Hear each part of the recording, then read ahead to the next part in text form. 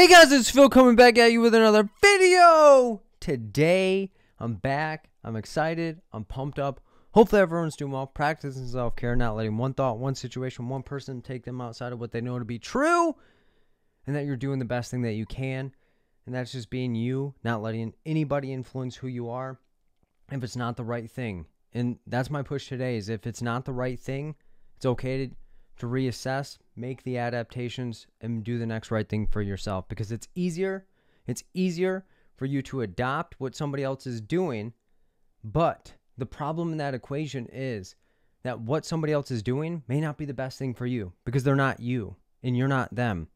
So when you are in this situation, never, ever, ever, ever, ever, ever, ever forget that it's better to adapt the situation to what works best for you because you're the only person that can be you. So that's my push. Never let anybody tell you what you should be doing. Do the next right thing for yourself. Analyze everything. Have discernment and decide, is this something I should be concerned with or is this not something that I should be concerned with? This video is going to be providing information on how to register for the next free study group. The next free study group is going to be this Saturday, 6/4, starting at 3 p.m. Eastern time until they kick us out. They can't really kick us out. Why? Because I'm the host and I don't really have an end time on it because it goes as far as we particularly need it to go because it's going to have a multitude of different layers to it. We're going to be going over practice questions. We're going to have people that have passed their exams come back and share how they went into the exam, kicked it directly in the chest to get the job done. We're going to have people that are struggling to pass the exam come and get insight on how they can go in the exam to kick it directly in the chest. So the purpose of this free study group is multiple different reasons. One, give you guys encouragement to go into the exam to kick it directly in the chest, just like the people that are coming back to share their experiences have done. We're going to be going over questions so that way you get a better idea of what and how you actually can break down the questions. But in addition to that, if you're lacking motivation or if you're somebody that's not feeling like you're doing the right things or you're not really sure, you failed the test, you're lacking energy, you're not really sure where you should go, this study group is one that you should attend. If you're looking for us going over a ton of content and practice questions, this is not the session that is going to be best for you. The sessions that you'd be looking for are the Sunday study groups, and the next Sunday study groups that are coming up are as follows. 6/5, client interventions, going over the individual client modalities as well as the family modalities and practice questions related to those. 6/12, acronym and practice questions, so going over each level of the acronym, not giving you buzzwords, not giving you shortcuts, but allowing for you to be able to recognize and apply what each of these levels of the acronym could mean, and then going through practice questions to tie it all together so that way you don't just get the information, but you're able to recognize and apply as it relates to questions on the exam. And I always say it, do not come into this session expecting to get every single question correct. And why I say that is because a lot of times people have been practicing with other programs or practicing doing different things, and they expect to come into the session and destroy the questions. But the questions that I write tend to be more difficult than the ones that are on the actual exam. So if you are coming into the session, come with an open mind, identify how you're getting the answer, not just whether you're getting it correct and or incorrect. The next session after that is 6/19, reviewing research, program development, and program evaluation. So reviewing the content and the aspects that could be related to those topics and then tying it all together with practice questions at the end of this session. The next one after that is 6/26, and that one is going to be going over practice questions as well. It's going to be going over the 5-step process that I recommend every single person to utilize to go on the exam to kick it directly in the chest to get the job done. It's going to be providing tips that I find most helpful for people to keep in mind as they're preparing for and while they're inside of the exam, and going over practice questions as well. And the practice questions in the 6/26 session are going to be different than the questions that are in 6/12. So if you want to attend both sessions, don't sweat it. Don't worry and be like, oh my gosh, I want to do both, but I don't want to get the same questions. And if you've been in a question group of mine in the past, it's going to be different questions as well. And if you want any information related to those, send me an email at berda24@gmail.com or click the link down below in the description. It'll take you to my calendar. It's pretty seamless. And if you have any questions, like I said, send me an email at berda24@gmail.com, as well as the next one-day course. The next one-day course is going to be On 6/18, it is going to be all day, starting at 11 a.m. Eastern time until they kick us out. No one can kick us out because I'm the host, but I don't really provide an end time for this because it provides a lot of information and the length of time can vary. The last couple have been 12 hours, 13 hours. And yes, if you're not able to attend the session all the way through, it's 100% possible to get the recording because it's very difficult for people to stay on for that long, but you can review the recording as much as you want. And if you're like, Phil, what the heck is the one-day course? The one-day course has been the most successful thing that I've been able to create. Why? Because it provides you the most amount of information, but it also gives you an idea of what you can expect inside of the exam and then puts you through difficult practice questions. So the content or what we will review in the one-day course is as follows. Tips I've found most helpful for people to go on the exam to get Dracula in the chest to get the job done. It will also go over the most common reasons why people fail the exam, because the best way for us to learn what not to do inside of the exam is based off of people's experiences of what they did and what did not work for them. So that way you can be mindful of those things as well. Going over a different array of topics: subpoena versus court order, referral versus supervision, operant conditioning. We will be going over the personality disorders, the schizophrenia spectrum, the differences between bipolar 1 and bipolar 2 disorder, the medications. We'll also go over the 5-step process that I recommend everybody to utilize on the exam to go on the exam to get Dracula in the chest to get the job done. We'll be going over the acronym and tying it all together with 25 practice questions. And again, what I said in the previous of if you expect to come to the session to get every single question correct, do not set that expectation. Not that I don't want you to be successful, but a lot of times people come into the sessions that have practice questions, they beat themselves up, they will almost want to reschedule their test, and that's not the purpose. The purpose is that I would rather put you through difficult questions or difficult situations outside of the exam, so that way when you're inside of the exam, it's not as difficult, you're not as stressed, you're not as beating yourself up or grading yourself, but you're looking at the exam and saying, where's the difficulty? Where's the tricky questions? Because you've already prepared in a way that is going to help you perform versus just practicing in a way that makes you feel good. And if you want any information related to the one-day course, send me an email at berda24@gmail.com or click the link down below in the description. It'll take you to my calendar. Signing up is relatively easy, but if you have any issues or anything, or if your exam is prior to 6/18 and you want a one-day course, it is possible to access the previously recorded version. And if you want access to that, send me an email at berda24@gmail.com, and I'll send you the information, as well as, for those that do not know, Audible has continued to partner with me on my YouTube videos and my podcast. So if you want to support me as well as support them, go to my Audible affiliate link at www.audibletrial.com/fill-in-the-gaps. Sign up for the 30-day free trial, and signing up for the 30-day free trial is how you can support me. It costs you absolutely nothing.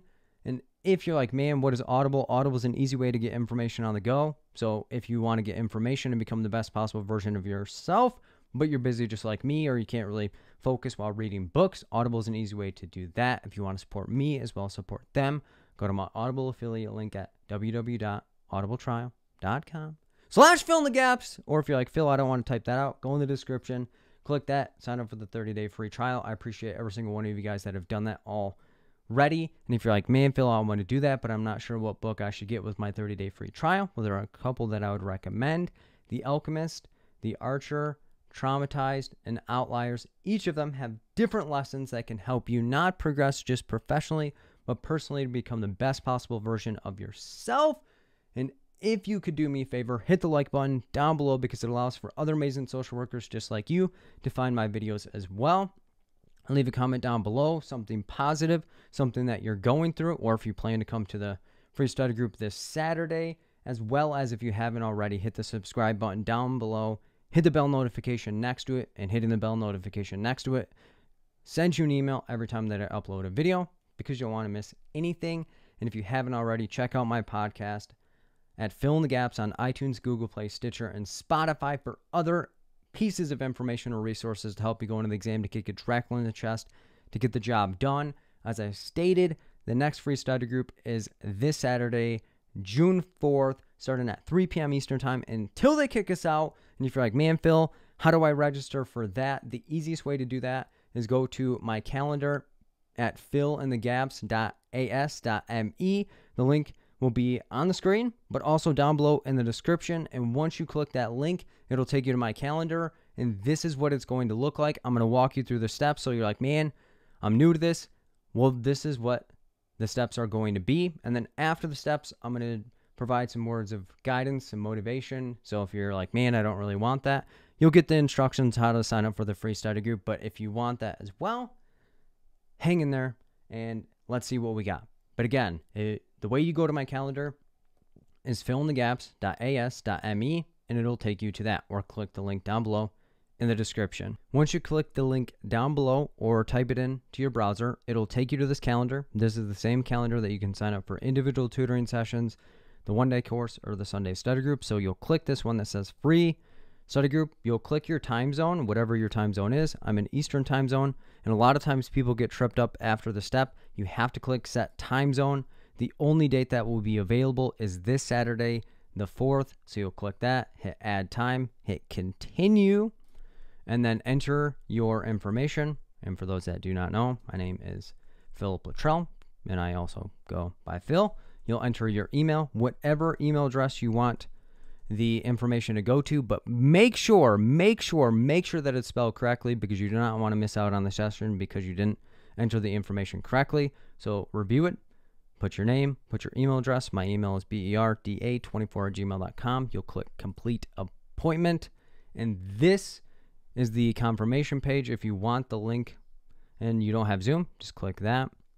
But here is the meeting link. So if you want this, just copy it, keep it somewhere, but you'll get reminder emails as well. You'll get a reminder email 24 hours and 1 hour before this session. But if you want the link ahead of time because you're like, man, I don't want to miss it, this is where you get the link. But again, those are the steps that you do. You just click on the link down below in the description, or you type in fillinthegaps.as.me into your web browser. You click the free study group. You click your time zone and hit set time zone. Click the date. You go through the process. It's relatively seamless. You hit continue. You type in your name. You put your email in. Review your email to make sure that it is the correct one, and then you are all set, and you will receive a 24-hour and 1 hour reminder emails. Like I said, relatively easy. And this session, again, is going to be for individuals that are struggling to pass their exams, looking for motivation. I'm going to be going over some practice questions, but also having people that have gone to the exam, kicked it directly in the chest to get the job done, come back, share their experience, and hopefully give as much energy and positivity as we possibly can. So hopefully I see every single one of you guys there. Those are the easy steps on how you get that done. It's relatively seamless. If you have any questions, you can send me an email at berda24@gmail.com. Relatively stress-free. And as promised, let's get into some motivation and ideas of what have been going through my mind. And a huge idea that I've been having based on the feedback of a lot of you is, man, Phil, a lot of people are telling me what I should do. Man, a lot of times I'm not meeting the expectations that I feel like I should be meeting. Like, what's wrong? Like, man, I keep going into the test. I'm not passing. Other people around me are passing, or people are telling me that I should do this strategy or this strategy, and they're kind of contradictory. What do I particularly do? And as I stated before, it is easier to adopt what somebody else is doing. It's easier to just listen to what everyone else is doing. It's easier for you to just kind of robotically do what everybody's telling you of, like, man, maybe you should just go with first, next, best, most, because they all mean different things. But again, first, next, best, most, they all mean the same thing. It doesn't dictate how you answer the question. And then another person may be like, man, you should be looking for these buzzwords. Anytime it says feelings, anytime it says assess, anytime it says gather information, any of these things. Like I said, it's easier to do that. It's easier to adopt what somebody else is telling you. It's easier for you to be like, yep, I'm just going to be that person today. But the problem is, it's not what works best for you. You have to analyze and say, that may have worked for that individual, but that's not who I am. That may have worked for them, but I have to have some discernment. I have to identify, who am I? What do I need? What in particular makes me who I am?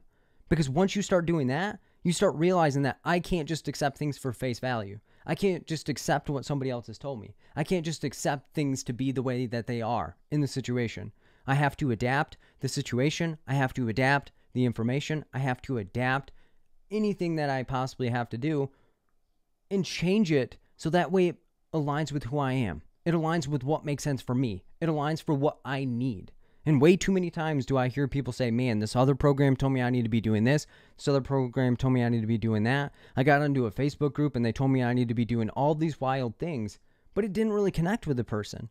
And they knew it didn't connect with them, but they stopped listening to themselves and they ignored their voice. They ignored their heart. They ignored who they were, and they started becoming everybody else.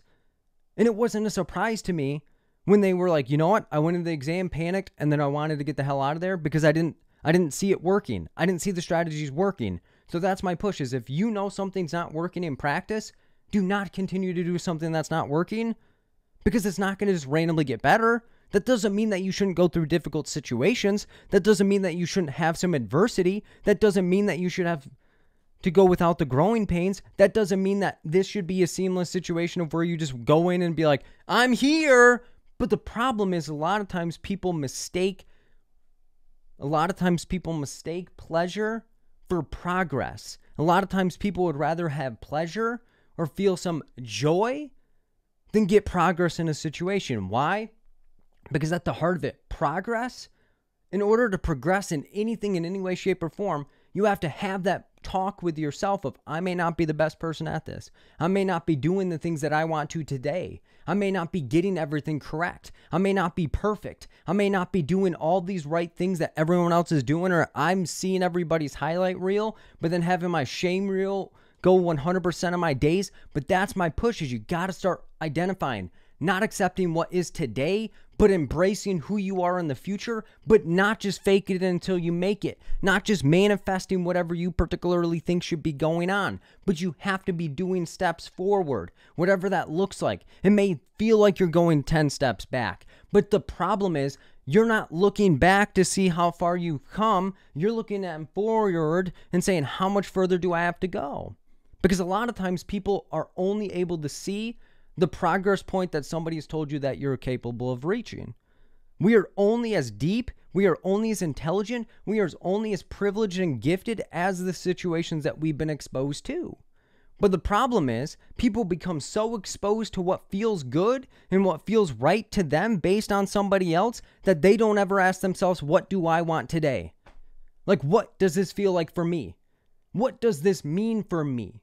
What does this mean to the person that's telling me the stuff that they're telling me? And a lot of times people say, you know what? I don't even feel like that person was listening to what I had to say. They were just telling me what they went through and what they thought was best for me. And that's not how life works. That's not how you would treat a client.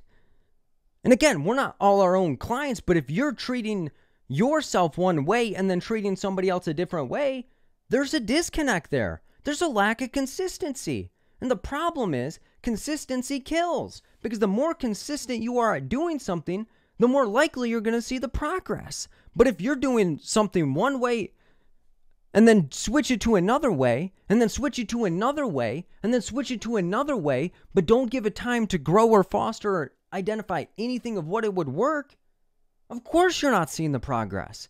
Because you're doing 3, 4, 5 different things at the same goddamn time. But the problem is we want those highlights. We want that validation. We want to feel good. And I want you to feel good too, but I don't want you to feel good at the expense of what you need to be good in the future. I don't want you to feel good in the moment, but then not become good and great in the future because of what your feelings are telling you today. And that's what I mean. There's a lot of times it's easier. We want to take the path of least resistance. But again, just like how we would be working with a client, or if you were talking to a friend, you wouldn't just let them accept what's at face value. Not that we're bulldozing people, but if somebody's going through something and your friend's like, man, this isn't working for me, or man, I've been doing X, Y, and Z and I don't feel right with it, what would you do? What are some other ways that you could look at it? Or man, what are some things that you wanted to get out of this that you haven't gotten out of it? And what are some things that you can do to get that out of that? But a lot of times we're nicer to other people than we are to ourselves. We are often nicer to other people than we are to ourselves because we are the only people that have been through all that we've been through. And if you've heard tapes that you're not good enough and that you always have to be disposable to every other person, or you always have to be available to other people, or you always have to be X, Y, or Z for other people, And if you're not those things, that you're not getting the affirmation, you're not getting the credit, you're not getting the validation that you want to get, of course you're going to make adaptations in the situation to what may not be best for you. But the problem is, we oftentimes are making adaptations, or what we think are adaptations, but we're actually adopting the ways of other people because we want to be accepted by people that may never ever give it to us. Because the way you do one thing is the way you do everything. So if this is the way that you're studying, or if this is the way you're approaching a situation, you got to make some changes. But the problem is, changes hurt. Changes are painful. And where you want to go may cause you to experience pain, but it's way better to experience pain temporarily than to live a life that you don't want to live. It's easier for you to kind of go through the path of least resistance, but nothing you want to accomplish is going to come easy. And if it does come easy, you have to ask yourself, why is this so easy? Not because you're doubting yourself, but what do I need to do in order to maintain this? Because the goal isn't for you to just go into the exam, kick it directly in the chest, get your license, and everything is going to be great. Because again, that one thing can change a lot, but that doesn't change the mainframe of who you are. That doesn't change the way that you conduct yourself. That doesn't mean that you're going to change the way that you talk to yourself. It's not going to change all these different things. So that's my push today, is you got to reflect on, how am I treating myself? What are the things that I'm accepting? What are the things that I'm doing? And what are the results? What are the situations? And what are the people that I'm being surrounded with? And is this okay for me today? That is my push for you. Is it's easier to do something, but don't always take the easy route out. Don't always do what somebody else is telling you to do. Even if it's something I've said. If it doesn't work for you, that's okay. Because I don't want you to be me. I want you to be 100% you, confident, comfortable, and competent in whatever you do. So that's what I mean, is you just got to go out being 100% you. It doesn't matter what anybody else says. It doesn't matter what your coworker says. It doesn't matter what your colleague says. It doesn't matter what your supervisor says. It doesn't matter what your partner says. It doesn't matter what your friends say. It doesn't matter what your classmates have said. You got to do you, because you're the only body, you're the only person that knows you. You're the only person that knows everything about yourself. You're the only person that knows how you operate. You're the only person that is so close to yourself that your standards are so high because you want to be successful. But the problem is, you forgot the way to success is by going each rung up versus you just leapfrog into the top. But you let other people fill in the spaces because you want them to come along with you. But the people that are truly rocking with you are actually going to take you to that next level. They're not going to keep you on the same level. They're not going to do behaviors that lock you in. They're not going to do things that could actually harm you long term. But people that care about you, they may put you through painful situations, but you got to understand, what's the purpose of that pain. Get a reward for that pain. Find a purpose for that pain. Don't feel like it's an inconvenience. Feel like it's a blessing that's in disguise, and once you get that disguise off, you will never have to disguise yourself to anybody. So hopefully that was helpful for somebody. Because again, I want you to be 100% you, but I do not want you to hide behind all of your accomplishments. I don't want you to hide behind all these different things that people told you were important, but deep down you know they're not that important to you. You got to find a reason. You got to do everything that you need to do for yourself, because you can do this. A lot of times people don't hear that, of you can do this. All they hear is, here's all the changes you got to make. But they're not listening to what you need to do and making that adaptation. Because the people that care about you and rep and rock with you will meet you where you're at. Just like you meet other people where they're at, but you got to start treating yourself like you would treat somebody that you care about. No more of this, I'm treating myself like how I treat somebody else. Because you're treating other people better than yourself. Build yourself up. Keep doing the next right thing. Do not let one thought, one situation, one person take you outside of what you know to be true. Like I said, hopefully that was helpful for somebody. I hope to see you in the Sunday study groups. Hope to see you in individual tutoring. Hope to see you in the one-day course. Hope to see you in the free study group this Saturday. And like I said, from the bottom of my heart, I appreciate every single one of you guys that allow me to be able to do this. Words can't even express how much it means to me that I'm able to do this, or that I'm able to share things. And your guys' words, your guys' emails, you guys passing the exam mean more than anything. Because like I said, life isn't easy, but it's easier to see that there's progress in some way, shape, or form. It's easy to go through pain when you see that changes are happening. So keep doing the next right thing. Like I said, I'll see you guys in the next video. I love every single one of you guys. Take care. Be safe. If you have any questions, send me an email at berda24@gmail.com. I'm getting the heck out of here, guys. In peace. Out, guys.